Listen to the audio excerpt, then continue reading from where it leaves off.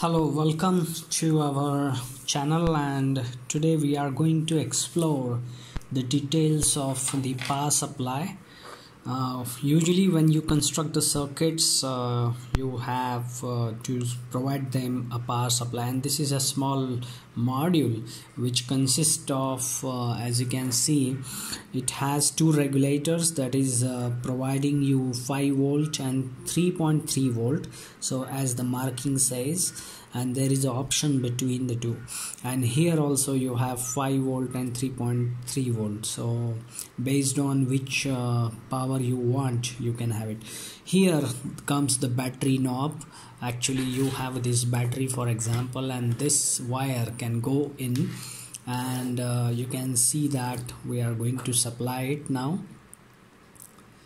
So the input power must be greater than 5 volt, because the battery, it is 9 volt now, and if you want a 5 volt or 3.3 volt, so your input power must be greater than that for efficient and constant regulated output voltage. So usually you do that, and there are some other pins also, like here. Now I have connected this power source to this unit, so I cannot really touch the pins, otherwise I risk of damaging these ICs and the units right here. Here is your capacitor and here is your switch. Currently this is the pin that I don't know what it is used for, so we are going to explore that, whether it is if I don't connect this battery, so can I use the computer USB port and connect it to it and power this board with the computer, so I don't need to use this battery. Is that so? Or I must use this battery and then this particular block USB acting as an output of this board, so to connect to and give power to other circuits and systems and the devices. So we will see that. So what we can do, we'll press this switch and you can see that the LED is on now. It means I'm able to I'm able to get the 5 volt and 3.3 volt, but how to confirm that? And these are the two pins right here, but now I can't really measure because this power unit board, the PCB got tilted. So what I'll do, I have this small breadboard with very small size, and whether I will try to fix this PCB board, sit comfortably on the top of this, and then I'll show you how to make measurement and understand where the supplies are coming from. Okay, so stay tuned. So you can see that I have switched off the power from this. Instead of taking it, I can press this switch right here and disconnect the unregulated supply. Again I press, the green LED lights up. Again I press, it's switched off. Now on the back of PCB, I see that these are the two connectors right over here. So on the left side and the right side, on the right side, these pins are there. So beneath is a breadboard, and I am going to see where to connect it. So I'm just trying to fix it. So now you see, if I connect it like this, so I am risking the shorting the two pins, because this there is a direct connection, that is a closed circuit, the rows are short here. So what I'll do, I'll try to connect this block in such situation. You see now only one pin is there, and from this end I have done that, and the power is still off. Now I will do one thing, I will switch it on. And I'll make sure that the PCB sits comfortably on that. But before that, let's make sure, switch it off and take this power cord off.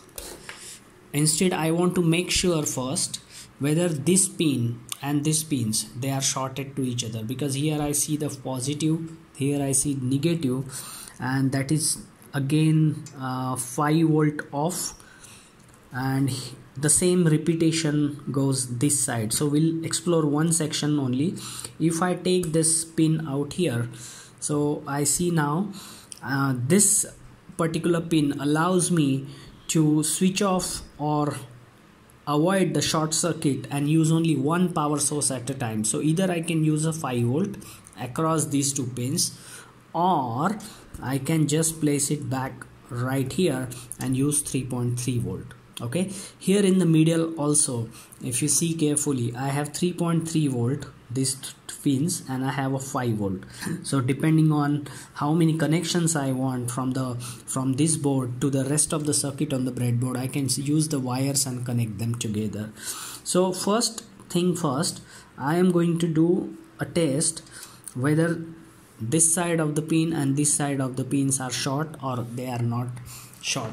So to do so, what I will do, I am using this multimeter right here. You can see that I have this multimeter and I will run the continuity test. So let me make the connections proper, and how to run the continuity test, I will just go to continuity test.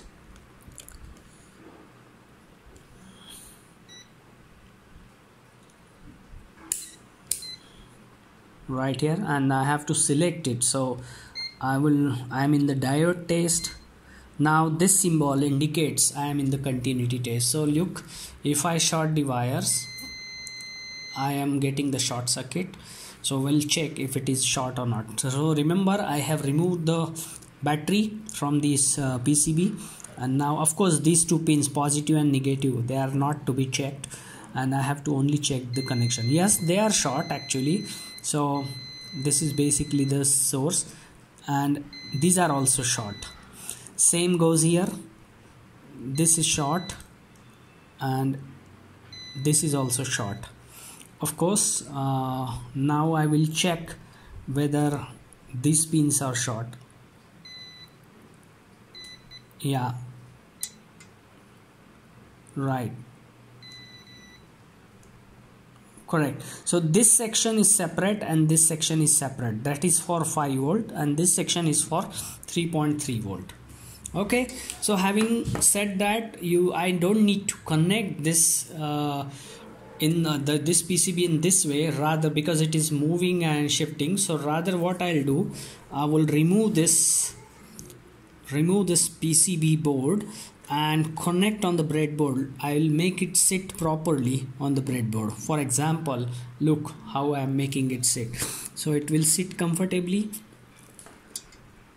and this is the proper arrangement I have done. You can see now this PC board is properly sitting on the breadboard, and that's it. Rest of this area on the breadboard is for the circuit connection. So these are the two regulated ICs, one for 5 volt, 1.3.3 volt actually, and we are seeing that these are the voltages. Now we'll do one thing. So what we'll do is that I have this battery source again. I am going to connect it to the device, to the PCB, and I haven't checked since long time how much the battery is drained or still providing a supply. So it's good practice. Why don't I just remove or I just keep it like this and remove this connections from here, and I just want to check how much is the supply to this. So this is the negative terminal of the battery, and that's the positive terminal of the battery. So let's do that. To do so, I have a meter. So what I'm going to do, I'm going to connect it to the DC voltage source. See, I'm teaching you the measurements also. You can make simple measurements, and I keep it to auto. So I know this is a standard 9 volt battery. So what I'll do is that, again, this is a negative side. So this goes, the black goes here and red goes to other end. Now since long I haven't used this battery and it was just like that, so the voltage is degraded it.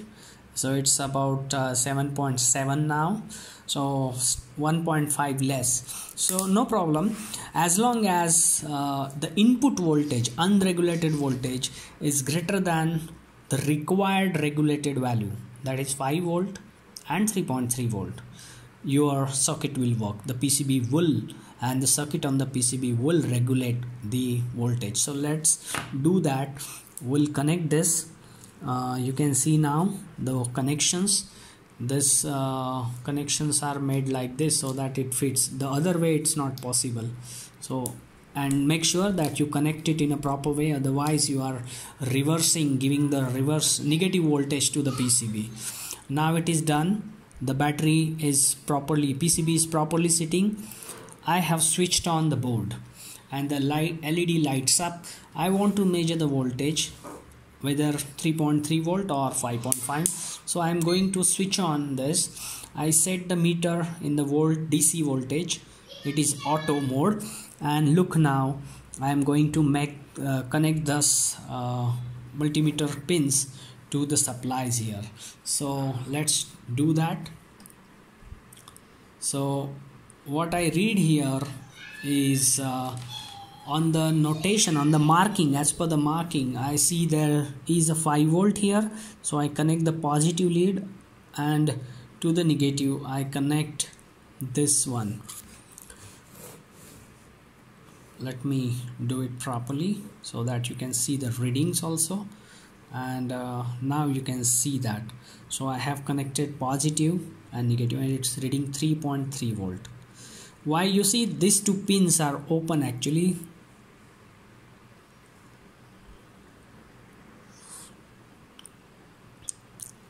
This is 3.3 volt. Okay, and this section with the tab I have actually blocked this section, because this will give me 5 volt and this is actually giving me 3.3 volt. Okay, so this is 3.298, so that's reading properly. How about this? Here also I should read 5 volt here. Oh no, let me check what's the problem. I'm reading DC 2.4 volt. So there is something we need to understand. For example, if I read with respect to ground, this is 2.4 volt. If I read here, this is 3.3 volt. Okay, let me check. So now the question is, here we read 3.3 volt, which is perfectly fine, because we are using the 3.3 volt and we have covered this 5.5 volt supply here. What about this side of the section? Why are we reading only 2.4 volt here? 2.4 volt or even less? Let me check. Yeah, it is 2.43. so is it because of the battery, which is 7 volt here, or what happens? Similarly, let's switch off this supply and now open this out and cover this section, and we'll see what we get. Okay, that was right, because we had blocked this side. We'll check again now. Switch on it and measure it now. So it is correct, 3.3 volt now. So you have to open that to measure it, right? So now it is 3.3 volt. You see this side and this side, 3.3 volt, correct. What if I switch it off and I want to measure 5 volt each side? So I'll cover this section and keep it open. I'll take this and cover this section and keep it open, and now I measure 5 volt on left and right. So power supply is ready. I want to probe and I want to see how much voltage I am able to measure there.